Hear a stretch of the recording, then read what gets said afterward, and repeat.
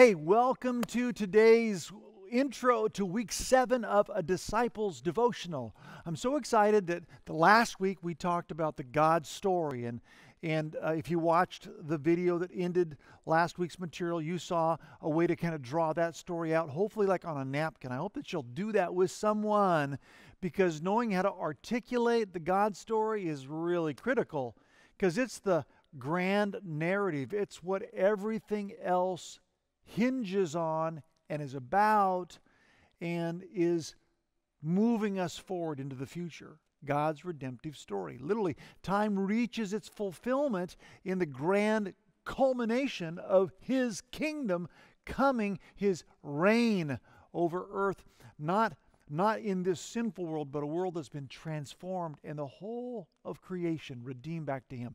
Okay, so that was kind of that God story. We want to be able to tell that well. Because why? Because we want to invite people into that story. And one of the most powerful things you have to offer someone is not just the God story, but your story. How your story fits into the God story. And so, real quick, let me just kind of net out for you what this looks like. It looks like before Jesus, meeting Jesus, and then after Jesus. And so if you can write it out, you've got a couple of pages in your material to write out. Just start writing about, do a paragraph. Think about it in 3 paragraphs. Start there. A paragraph about you without Jesus. You without Jesus. Me, I was a hot mess. Me, I was going in all kinds of compulsive directions. You without Jesus, what was that like?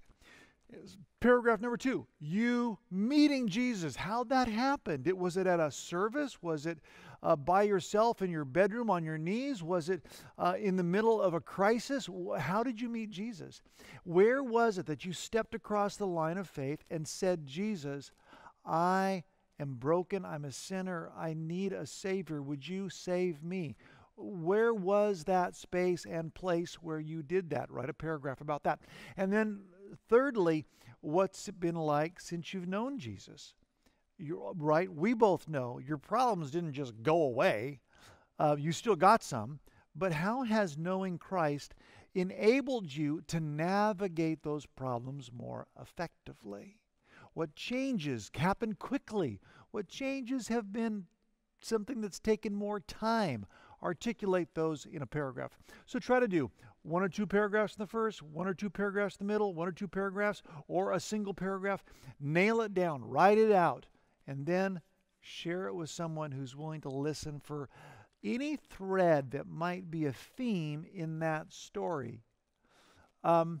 Certainly, you've heard my story before, and I will try to do another video. Maybe the next one coming up will be me telling you my story. But first of all, get started on yours, because if I tell you mine right now, you're going to end up comparing yourself to mine. I don't want you to compare yourself to mine. I want you to articulate yours. What was it like before Jesus? How did you meet Him?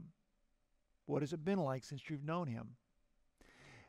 I look forward to hearing something about your story. Please drop me a line, let me know. Pull me over at church, text me, schedule a Zoom, and share your story with me. God bless. Look forward to seeing you soon.